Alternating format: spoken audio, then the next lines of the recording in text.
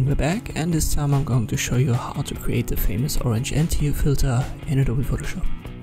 You'll find the footage via description link below. Open an adjustment layer, gradient map, left click on the gradient. Let us reset the gradients up here, press OK. Select the first one, which is foreground to background. Then double click on the color boxes. And you want to use the exact hex codes. Obviously you can select colors yourself, but you want to have 008080 for the teal, and for orange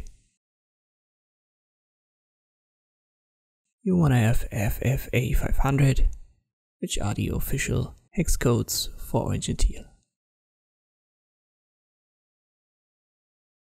Then change the blending mode, multiply screen, sometimes create good results, but overlay is a good one here.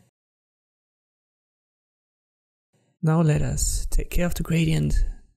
Just left click on the color box, so not double click, just a single click, and then you've got this ball in the center, and you can adjust the gradient and make it more orange to the left, more teal to the right.